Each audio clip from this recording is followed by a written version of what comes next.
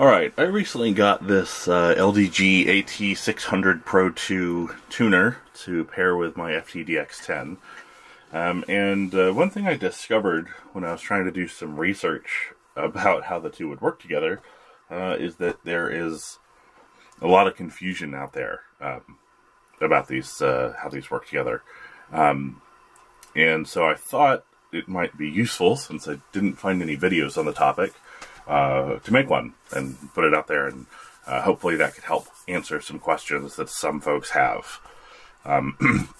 So in my case, I have the tuner connected to the rig using the LDG, the YACC2 cable, which is, my understanding is it's specifically for the DX10 and the DX101, and maybe the DX1200 as well. It's specifically for the LDG Pro 2 tuners. So what's that? The 100, the 200, the 600, and the 1000. So I just wanted to show how that works, at least in my environment. So first off, to start, I want to show, I guess, what doesn't work, and that is the tune button on the radio itself. So this is something that's different from how some, at least ICOM rigs interface with LDG tuners, maybe some other Yeasu rigs. But I know on ICOM rigs, when you have a tuner connected to the ATU interface on the radio, the tune button allows you to control the ATU. That is not the case here. So in this case, when I single press it, it turns on, and that means that the internal tuner is turned on. If I long press it, it does a tuning cycle with the built-in ATU, which of course is not what we want when we're using an external ATU. That said, I can use the tune button here. So I can do a long press and do a full tune, or a short press and do a memory tune. And so in this case, I'll do a long press.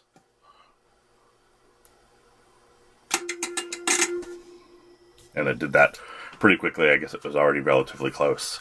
Let's see if I switch over to 20 meters and do the same thing.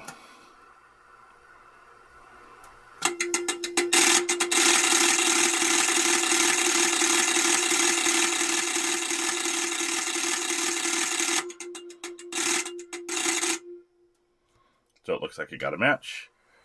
And if I switch over to a constant carrier mode, we can see that we do indeed have a good match. So, as far as I can tell, it seems to work just fine using the button on the tuner. The tune button on the rig itself does not work. So again, like I said, I'm using the YACC2 cable, and I'll show that, just in case folks are curious as to which one that is.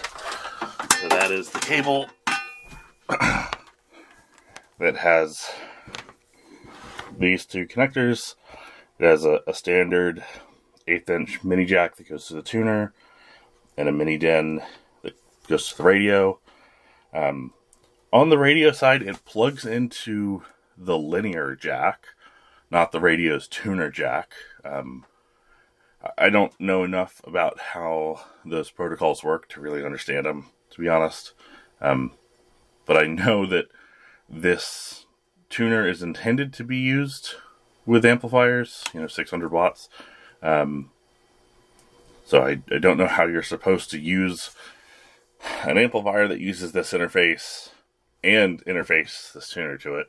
I imagine if you wanted to do that, you would have to switch back to manual mode, which seems like it'd be a bit of a downgrade. But, in any case, I don't plan to be doing that anytime soon, and maybe somebody will figure something out between now and then.